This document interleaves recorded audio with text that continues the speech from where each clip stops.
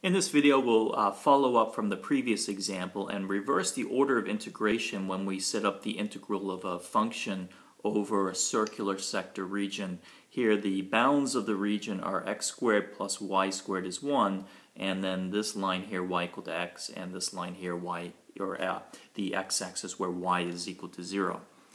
If you haven't watched the previous video, I suggest you do so because in the previous video we did the order of integration in a particular way, and in this one I want to try to do it in this order here, dy and then dx as the outer integral. We will see, however, that it will take more than one integral to calculate this. This won't be as nice as the previous order of integration, so do watch the previous one first. Now, in order to figure out what the limits of integration should be, because I have x as an outer integral, I'm going to look at my picture and see what range of values x seems to move between, and it moves between x equal to 0 and x equal to 1. As long as I'm trapped in between here, all of my region is trapped in between those two vertical lines. However, now what I want to do is think about a generic slice of this region, and the problem is over here I see one sort of slice where it enters along the x-axis and exits along the diagonal line here, and that says my y value should enter at 0 and exit at x. However, there's another vertical slice over here where they enter at y equal to 0 and exits at the circle.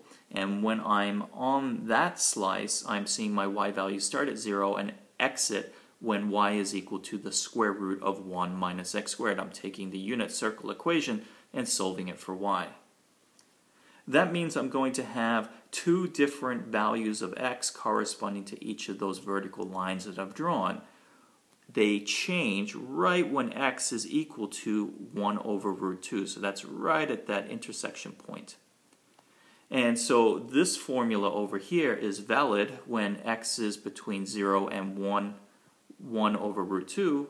And then this formula over here is valid when x is to the right of that, when it's between 1 over root 2 and right there when x is equal to 1.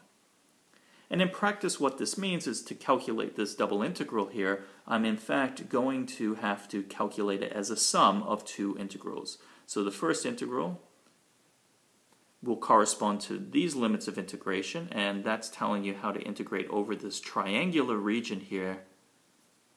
We'll then add it to the second limits of integration, the integral formed by those, and that's the region you get by integrating over this little slice of the circle sitting right here. And we add their results together and we'll get the same value that we would get if we used the limits of integration in the previous video.